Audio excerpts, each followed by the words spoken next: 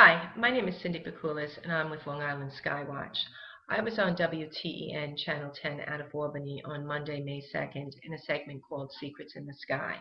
It is time now for a News 10 special report, Secrets in the Sky. There is a conspiracy theory that has many convinced they are slowly being poisoned.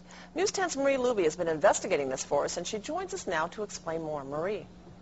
Well, those white streaks you see behind airplanes, are they natural exhaust or something more? There is a movement growing worldwide by millions who are certain someone is spraying toxic chemicals on all of us.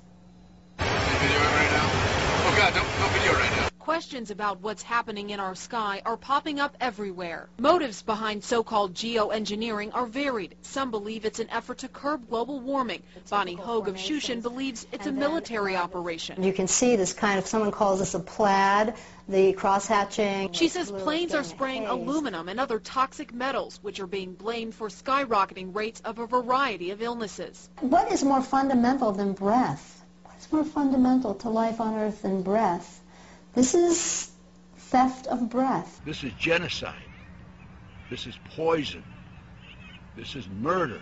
This former FBI chief says a world government is behind the spraying. The reason, according to Ted Gunderson, population control. They're death dumps. They're dumping poison on us to reduce the world population. It's a pretty far-fetched idea that these aircraft could be spreading much quantity of anything other than the exhaust. Dr. Kevin Rhodes, who specializes in atmospheric chemistry, says these are not chemical trails, but contrails. He explains exhaust of carbon dioxide and water can leave streaks in high altitudes and cold temperatures. The word chemtrail has never appeared in any scientific literature anywhere. When you find all these chemicals that should not be in there. Skywatchers like Cynthia Pikoulas insist the trails form deliberate grids and linger too long to be water vapor. She spoke with me through Skype. No one has the right to alter our sky.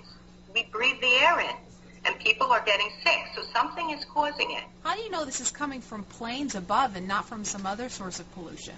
If it's not the planes, then what is it?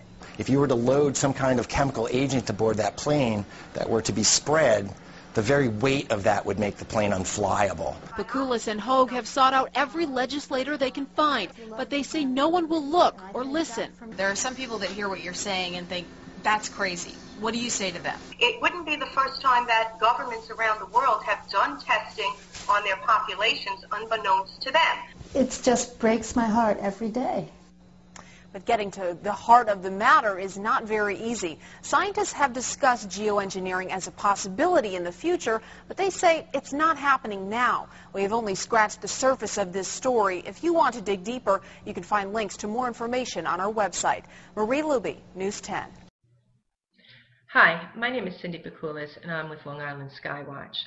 I was on WTEN Channel 10 out of Albany on Monday, May 2nd, in a segment called Secrets in the Sky. I'm doing this video as a follow-up to some of the comments that were made by Dr. Rhodes in that segment. And one of the first comments that Dr. Rhodes made that I want to counter is when he stated, if you were to load some type of chemical agent aboard that plane that were to be spread, the very weight of that would make the plane unflyable. Well, that may be true if you're talking about a fully loaded passenger plane. It obviously could not hold thousands of gallons of chemicals to be sprayed in the atmosphere, but what about the hundreds of aerial tanker planes that are already in service? What about, say, the KC-767, which is the new tanker that the Air Force selected in February of 2011? This plane has a maximum takeoff weight of 186,880 kilograms. When you take away the plane's weight, empty weight, of 82,377 kilograms, and you add that to the maximum fuel load, 72,877 kilograms, you get a total weight of 155,254 kilograms, which leaves you with 31,626,000 kilograms to spare and use however the aircraft owners deem fit, be it the government or be it a corporation. So you most certainly could put chemicals to be dispersed in the atmosphere in one of those planes if there was nothing else on board. The other point that Dr. Rhodes made was when he said that the term chemtrails has never been used in scientific literature. I find that quite interesting considering the fact that he's a scientist, and I'm sure he's aware that new words are created all the time based on discoveries. In fact, new words are created all the time based on their use in our lexicon. For example, when the BP oil spill took place last year, top kill was created, bottom kill was added to the dictionary. So every year there are new words that are created. So I really, that point that he made was quite moot, if you ask me. I would also like to add a little bit more information onto one of my comments at the end of the program, where Ms. Luby asked me what I would say to people who thought I was crazy to even suggest that the government would possibly be spraying us. To that point, I implore everyone to do a Google search on government testing. The United States has a very long, sordid history of testing on the population, as do most governments in the world. In fact, in October of 2010, the U.S. apologized to the citizens of Guatemala for testing that we did on approximately 700 Guatemalans. We injected them with VD so that we could test penicillin, and that was during the years of 1946 to 1948. There were the MK Ultra CIA mind control experiments. Britain has come out numerous times apologizing to its people, even stating in one article that it tested biological and germ warfare on millions of people over the course of several years, in fact many years. The U.S.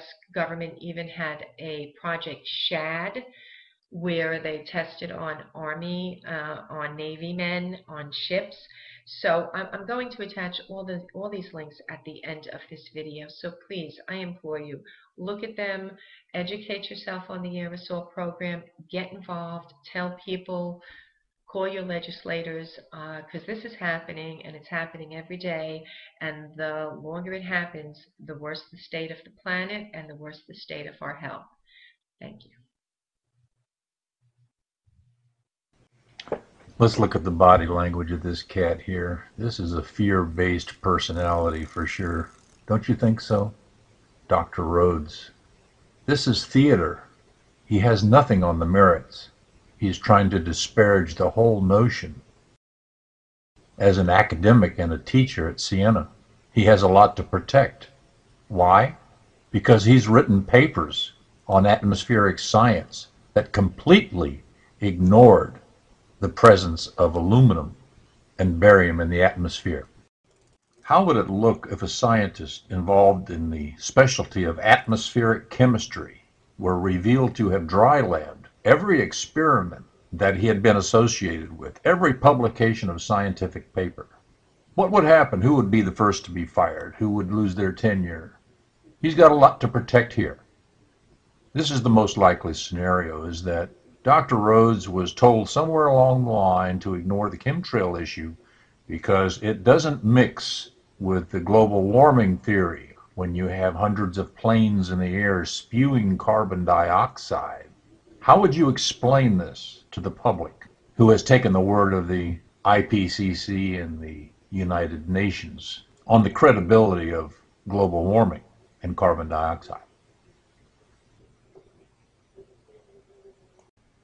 So basically it all comes down to funding. Scientific grants from the National Science Foundation, the Rockefellers,